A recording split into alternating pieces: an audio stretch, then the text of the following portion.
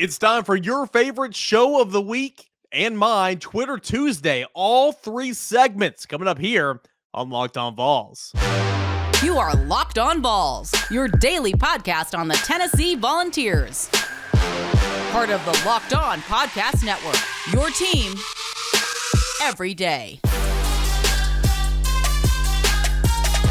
Hey everybody, welcome into this edition of Locked On Vols, your team every single day. I'm your host, Eric Kane. Of course, we're talking about the UT Volunteers every single day here on Locked On Vols. Thanks so much for making Locked On Vols your first listen each and every day, available on YouTube and wherever you get your podcasts. 5 days a week, every single morning when you wake up, it is your go-to Tennessee Volunteers podcast. All right, we got Twitter Tuesday, a whole lot coming up here today.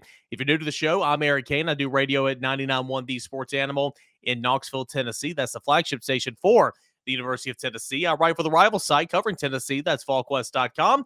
And, of course, I'm your host of Locked On Vols. Welcome to it. Pull up a chair, stay for a while. Appreciate you guys, and let's get down into it. Twitter Tuesday. We'll start with David. Twitter Tuesday again. It's when you take over the show. David says, what is Jeremy Banks' ceiling? All SEC, average starter, question mark. Well, I think it's no secret. A lot of you guys know that I've been very hard on Jeremy Banks throughout his tenure at Tennessee, and I think deservingly so in a lot of areas. But, I mean, I call it like I see it. He improved a crap ton last year, right?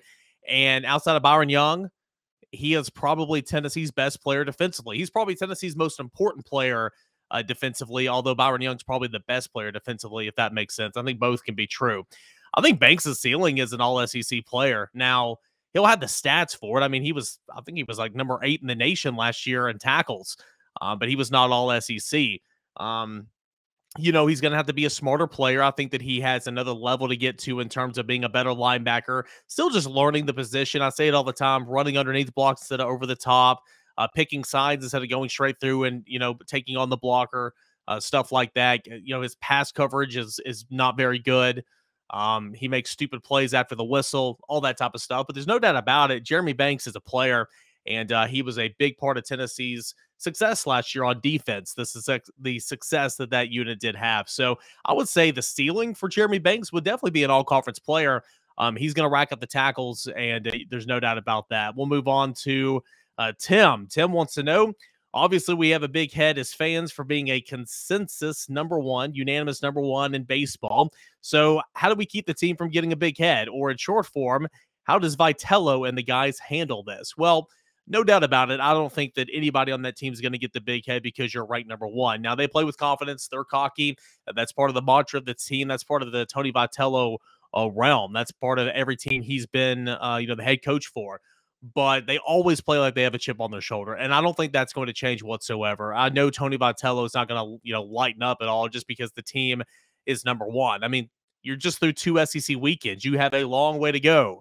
You're going to Vanderbilt this weekend. Yes, South Carolina took 2 or 3 from Vanderbilt, but there's still a lot of SEC baseball to play, trust me. So I think the team will handle it well. I don't think anything's going to change. They're always going to play with that chippiness. They're always going to play like they have something to prove. That's just kind of what Tony Vitello is all about. So, as fans, have fun because this is a good team to support and a good team to watch. The team, I think, will take care of business and won't let that get to them. All right, we've got Preston here, and Preston's got a couple questions here. First and foremost, he wants to know, is there anyone that may potentially be moved around? If not now, at what point in the offseason would a decision like this be made? Not talking about lineman movement like we're seeing right now with the tackles, but wide receiver going to quarterback, a quarterback going to tight end. With Hendon Hooker being a lock at quarterback and Jackson coming in as a freshman, could we expect Joe Milton to make some type of transition to another position, or does that seem too absurd to you? All right, I'll answer that one first, and then Preston's got another one. Yeah, Joe Milton's not going to move to another position. He's a quarterback. He's not going to play tight end. He's not going to play defensive end. He's not going to play linebacker or anything like that just because he's a big guy. I'm not saying you're saying this, Preston, but just because he's a big guy doesn't mean that he can play. He can line up on the line of scrimmage and rush the passer. He is a quarterback. You want him to be a quarterback because, Hendon Hooker is, he's durable, all things considered, right? But he's going to miss some plays, hopefully not many, but with the way that Tennessee runs him, he's going to get banged up a little bit. Keep in mind, he missed some time against Ole Miss. He missed some time against Florida. He missed some time in a couple of other games for a little bit. You want an experienced veteran presence to come in there and be able to, pick up, right where you left off. Now, if Taven Jackson proves that he can be that guy and can step in and he's the best option, by all means, let it be Taven Jackson in 2022. Right now, that's not the case, and that's okay. He's brand new. But right now, Joe Milton has a lot of starts under his belt. He's not made the most of them, no doubt about it, but he's the guy that I would want coming in. Gosh, you know what I thought of earlier? I thought of that Ole Miss ending when he ran out of bounds. Oh my God, how pathetic was that? I still remember it. We all still remember it. But he is the guy that, without a doubt, you want to come in if something happened to Hendon Hooker right now. So Joe Milton, though. As far as some others, Lenith Whitehead has always been rumored to move to linebacker. Gosh, if it hasn't happened by now, it's not going to happen. They want 4 backs that they can count on because, quite frankly, they had to use 4 backs at points in times last year. Right now, you got Jabari Small, you got Jalen Wright, you got Justin Williams-Thomas, you got Lenith Whitehead. That's 4. You'll have one more running back coming in and Dylan Sampson, but Lenith Whitehead looks like he's going to be a running back to stay for the long haul unless something happens. Again, if he was going to move to a linebacker, I think it would have happened by now. The only other one that I could see right now potentially happening in the future, Jimmy Holiday. He's been rumored to go play quarterback. He's been rumored to go to the defensive backfield for quite some time. And again, it's kind of like if it hasn't happened yet, what are you waiting on? Jimmy Holiday, yes, Tennessee needs 2 wide receivers, and he's looked pretty sharp playing the outside of wide receiver so far this spring. Maybe he's staying there because Tennessee wants to see if he can do anything, if he can prove anything, and, whenever, to step up and fill one of the 2 voids, right? But with the depletion of the cornerback position for this spring, it would be the perfect time for Jimmy Holiday to move from wide receiver to cornerback. That has not happened. I don't know if that's going to happen. It hasn't happened yet, but that is something that I would pay attention to. For stuff like that to happen, you want to do it in spring so they can experiment with it. But a lot of times you might just have to move it sometime in the offseason and go into camp with a clean slate. We'll have to see, but right now that's all I got for you. Last one for Preston. What's up with Aaron Willis? I know you touched on this a while back, but does the staff not believe he can be a viable option at linebacker? Another position we're bleeding at. I know he's been undersized, but from some of the footage I've seen from his high school, he seems like he would be a great option. He is someone I've been wanting to see since he came to UT's campus. Maybe that's wishful thinking on my part. Preston, you and me both, man. Back in the class of 2021, he was one of the prospects that I was most excited about. I really was. The last staff loved them some Aaron Willis. This staff is not as high on Aaron Willis. Point blank, you mentioned the size factor. He weighs a little over 200 pounds. Or maybe just 200 pounds soaking wet. He is not a big guy. You can't play linebacker in the Southeastern Conference weighing 200 pounds. You just can't. He's not very tall. Solon Page isn't a big guy, but he's a tall guy. He's got a little bit more weight on him. Aaron Beasley is a bigger guy, even though he's a skinny frame, but he's a bigger guy. Aaron Willis is small, man.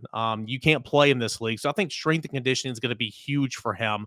He doesn't look much bigger right now. That doesn't mean to say that he's not. You need a full offseason regimen. So hopefully by the time fall comes, he can be a guy that at least you feel decent about. But right now, I would say he's at least 3rd string in the pecking order. But we'll see. His high school tape is really, really good. But I will say this. The last staff was a lot higher on Aaron Willis than this staff is. Doesn't mean that that's the end result for him. We'll have to see. But right now, he was still down in the pecking order. We will go to Braden next. Braden wants to know, what can we expect life to look like after Hendon Hooker? Words, Eric Reed.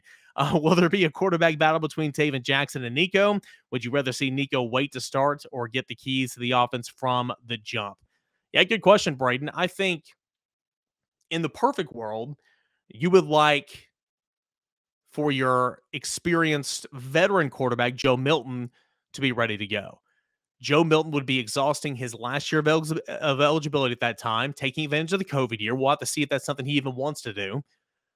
But he would have another year of eligibility remaining. You would like for Joe Milton to be ready to roll and take the keys of this offense. Having said that, Taven Jackson will be here for his 2nd year. How much has he grasped? Being a sponge behind Hendon Hooker for a year. Is he ready physically and is he ready mentally to step up and take the keys of this offense? And then if it's not Taven Jackson, let's see what Nico's got, right? I mean, he will be an early enrollee this time next year, so he'll have a spring practice under his belt. How does he look? How much weight has he added? Is he ready to go from a mental standpoint of running this offense or not? I would fully expect there to be a full-fledged quarterback competition, but if Joe Milton's still on the roster, he's option 1 probably until he's flat out beaten for that roster spot. I wouldn't count out Taven Jackson because he'll already have a 1.5 year leg up on him, and then I wouldn't count out Nico because of the talents. Personally, for me, I would not want to rush Nico into starting day one. Just not my style. However, if he's the best option, then without a doubt, he's got the best skill set. He will have the best skill set of anybody on roster at that point in time. All right, Twitter Tuesday. We're off and running. We'll come back with some more Twitter Tuesdays in segment 2 here in just a moment on Locked On Vols. Anyone take St. Peter's? And how about your brackets being busted? Am I right? Yeah, mine's not looking good as we're in the stages of the Final Four, but I still got some cash for my StatHero pick'ems. If you haven't checked out this new platform, you're really missing out. StatHero's NCAA single-game pick'ems pits the star players against one another in amazing hybrid fantasy between sports gambling. Take control back from those handicappers that always seem to have the advantage. Start focusing on the players that you know the best of the gameplay that doesn't try to rely on big spreads, long odds, or those funky props. In addition to pick'ems, they also have dozens of lineups that you can comb through in the head-to-head matchups that simply post the sets of players for you to take on with the sets of players that you know the best. StatHero is the easiest and fastest way to get your sports action fix. The simple, sleek gameplay that you'll be playing on in minutes. This is what daily fantasy was meant to be. So right now, go to stathero.com/lockedon. Use that promo code LOCKEDON for a 100% deposit match. That's stathero.com/lockedon. Use promo code LOCKEDON for 100% match. That's stathero.com/lockedon. Terms and conditions do apply. We're back and rolling here on a Twitter Tuesday edition of Locked On Vols. Your first listen each and every day at Locked On Vols on Twitter and at _Caner. I am your host, Eric Kane. Let's get back into it. This is Cody. Couple of Twitter Tuesday questions. What's basketball's biggest need for next year? Is there a certain position that we need to fix via the transfer portal? Or do we just need to develop the players on the current roster? Also, if you're willing, well, I'll hold on to that here for just a second. And to answer your question, Cody, I'm definitely willing to talk baseball. Yeah, so I would say Tennessee needs to go and find a big man in the transfer portal. I truly do. Go look at what Auburn did with Walker Kessler. Go look at some of these other teams around the conference, Kentucky with Oscar Sheboy. I'm not talking maybe as a big a splash like that, but hey, you'll take it, right? Tennessee needs consistent scoring in the front court. Has not had it for 3 years from John Fulkerson, dating back to 2019, second half of that SEC schedule. Has not had it yet with Brandon Huntley-Hatfield. Jonas Adu, I do not believe that's going to be his game. Urwas Plavsic, that's not really his game.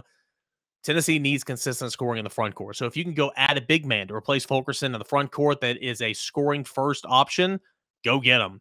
Outside of that, you're going to lose Kennedy Chandler, which is going to be a big blow, but you have Zakai Ziegler. You'll bring in B.J. Edwards. I still think Josiah Jordan-James and Santiago Vescovi, of course, will go and test the NBA waters. I still expect them back, but of course, that's nothing guaranteed. So the transfer portal is very lucrative. John Calipari has changed the way that he does basketball here in the last couple of years. He, instead of going the ones and dones, he's going via the transfer portal, and you're seeing a little bit of success. Of course, they got out in the second round this year, but you know what I'm saying. Excuse me, the first round this year, but you know what I'm saying. So transfer portal will be lucrative. I would go find a scoring big man via the portal if it was up to me. All right, last one for Cody.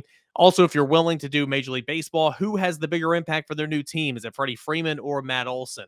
Good question. All right, so I think Freddie Freeman's going to be a stud. Oh my gosh, hitting anywhere from second or third probably in that lineup for the Dodgers. Man, he's going to be awesome. He's going to have a huge season in my opinion. However, I think the biggest impact will be Matt Olson to the Braves. Call me a homer, call me Atlanta Braves homer, whatever you want to do it. But I think when you're replacing that type of production, hitting in the middle of that order for an Atlanta team that sure has some star power, don't get me wrong. Duvall's returning. Acuna will be back in that lineup. You've got Albies.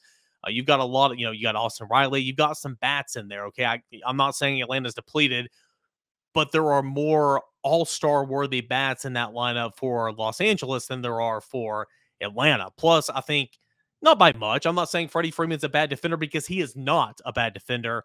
Matt Olson's a better defender. So the bigger impact on their new team, I say it'll be Matt Olson for the Atlanta Braves, but Freddie Freeman's going to be a stud, especially playing for the LA Dodgers. So, Cody, I appreciate that from you. We'll go on to K Wayne 1800. Twitter Tuesday, what happens first? Tennessee makes it to the Final Four in basketball, or the Vols make it to the SEC championship game in football? All right, so excuse me, that is a good question. I would have to say Tennessee makes it to the SEC championship game in football. Not that this team and program's not in the right direction. You guys know my thoughts on Barnes. You guys know I've got a mini-minute rant saying, you'll have a chance to to compete for a national championship each and every year with Rick Barnes. I fully believe that. But it is so hard. It is so freaking hard to get to the Final Four. Look at this year's tournaments.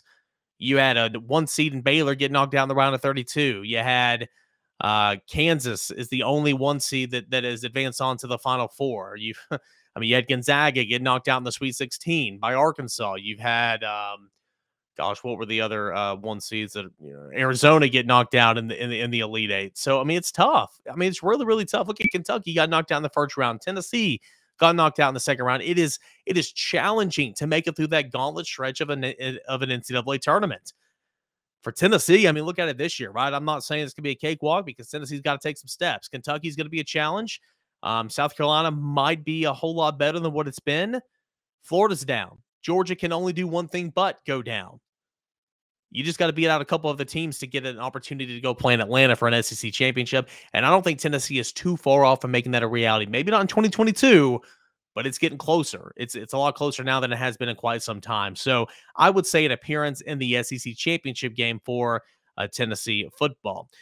We will roll on now to the Locked On Vols direct messages as I pull out my phone.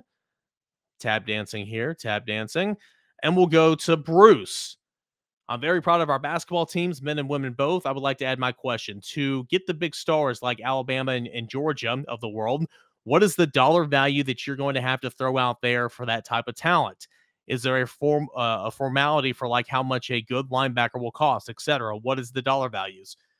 Bruce, that's a good question, man. I know some things. I don't know a lot of things. I really, really don't. This is all new.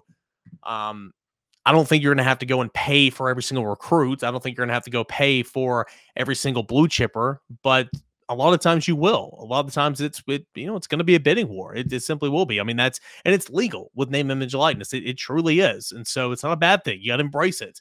And a lot of teams around the country are embracing it.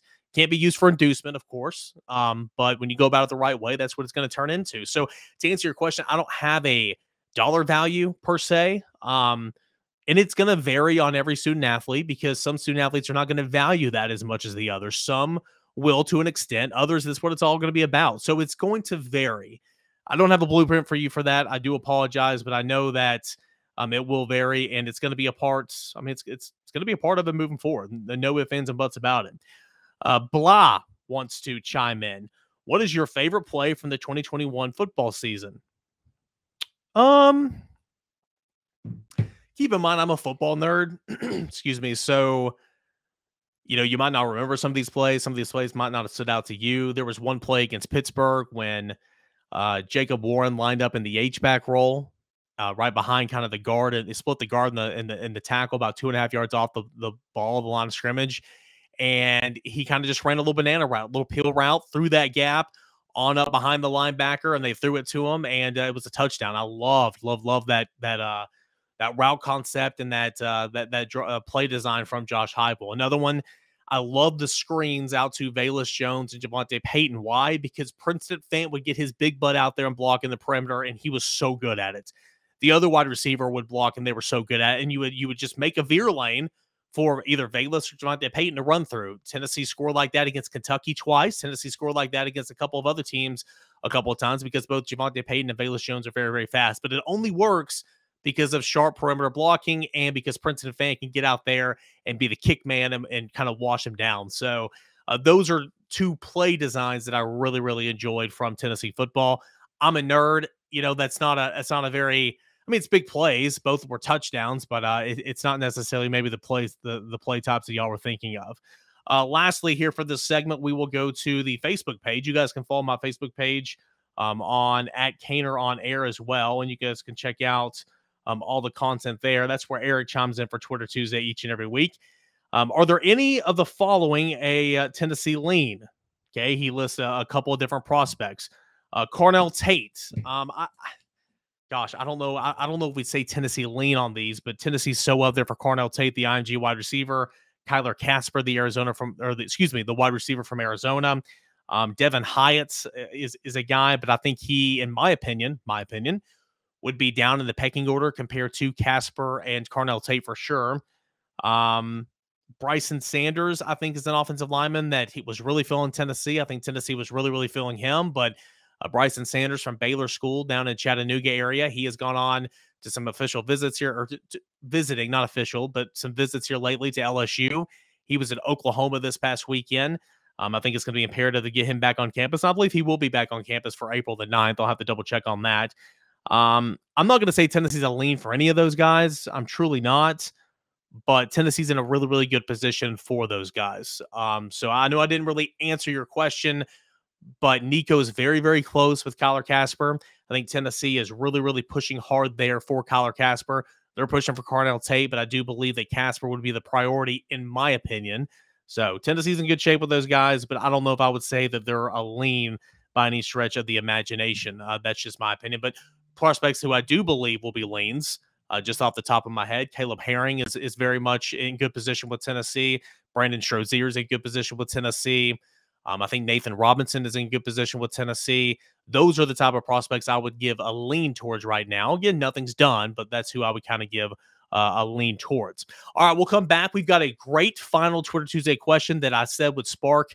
I said it to him, to Trevor, that it would spark a segment prompt, and that's what we're going to do here to end off the show. So one more Twitter Tuesday question, and we'll talk about it when we return. But after months of playing, college basketball has determined that the top teams for the Final Four will determine this year's national championship. That is this upcoming week. BetOnline.net, your number one source for all your betting needs and sports information. From all the latest odds, contests, and player props, you name it. BetOnline.net remains the best spot for all your latest sports developments, including podcasts and reviews from all the leagues this season. It's not just basketball either. It's not just football. BetOnline is your continued source for all your sports wagering informational needs, including live betting and your favorite Las Vegas casino games. So right now, head on over to the website or use that mobile device, learn more about the latest trends and all of the action. BetOnline, it is where the game starts. Just a couple minutes to go here on this edition of Locked On Vols. I'm your host, Eric K, and welcome back into it. You know the drill. Locked On Vols, your first listen each and every day. All right, concluding a little Twitter Tuesday action. And a couple of days ago, Trevor, listener of the podcast, shout out Trevor, he chimed in, and again, this was, I think, over the weekend. Maybe it might have been Friday or Saturday.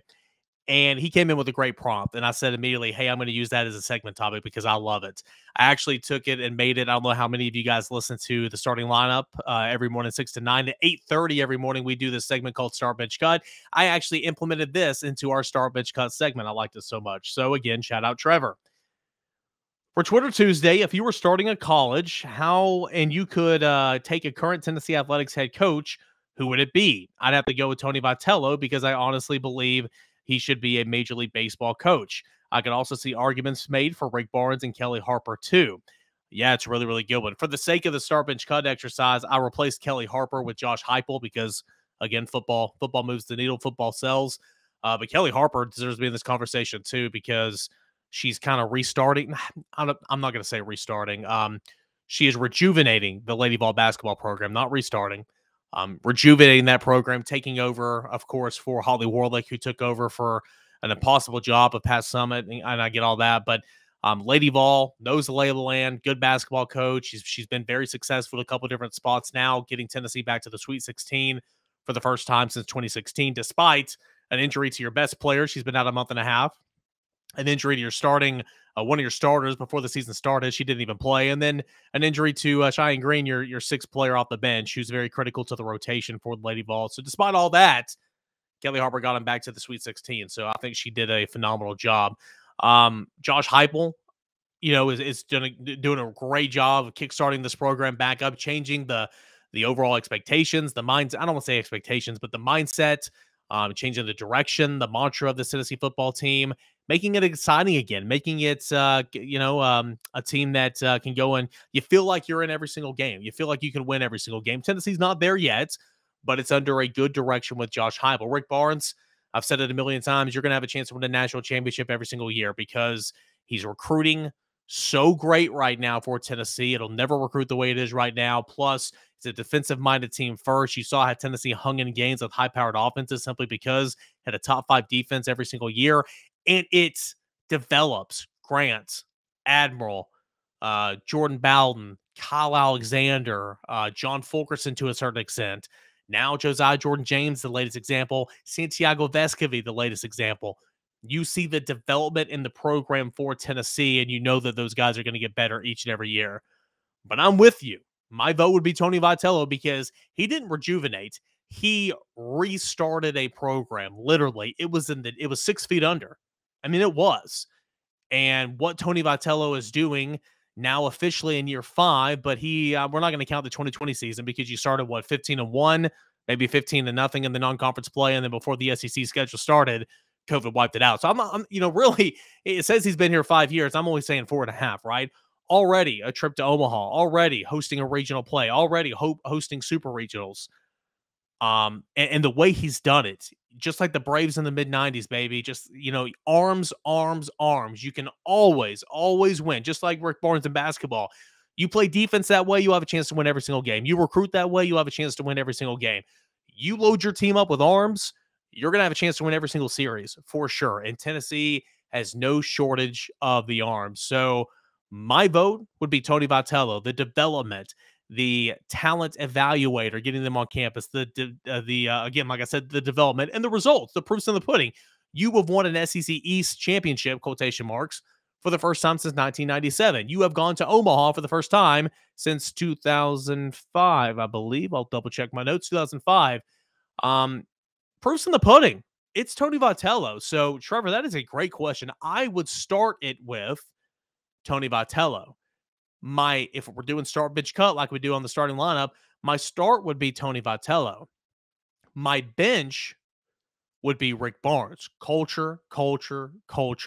This program, probably the best program in terms of culture on campus, and it's not even close. True, it's a little bit easier. Your roster's limited. It's not as big as a baseball roster, certainly not as big as a football roster, but the culture that's here on Rocky Top because of Rick Barnes and that basketball program is second to none. And gosh, he is. I know this doesn't win you ball games, but I mean, he's a hell of a man, a human being, right? So it's got to count for something, right? He would be my bench. And then my cut would be, given your examples, Trevor, would be Kelly Harper. And that's no slouch to her. It's just I think the other two are just, that good. If you throw Josh Heupel into this mix, I think he would be my cut as well. No slouch to him. It's going to be a little bit of a longer burn for Tennessee football compared to what baseball is going through right now. And then compared to what the Hall of Fame coach Rick Barnes has already brought to this university the past 7 seasons. So my vote would be Tony Vitello.